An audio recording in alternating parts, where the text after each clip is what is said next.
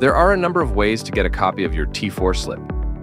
The easiest way is through your CRA My Account.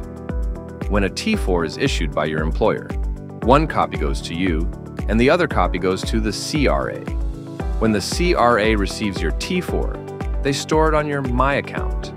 Slips for the most recent tax year are available in February or March of the following year. Once you're on the CRA website and have signed into your My Account, select Tax Information Slips, T4, and more. Next, select the tax year you're looking for, and your available slips will appear. Choose your T4 and scroll down to open it. Once your T4 is open, select Print or Save. If you don't have a CRA My Account, you can contact your employer directly. If your employer can't provide your T4, because, for example, they went out of business, contact the CRA for more guidance. For more help tips, visit turbotax.ca/support.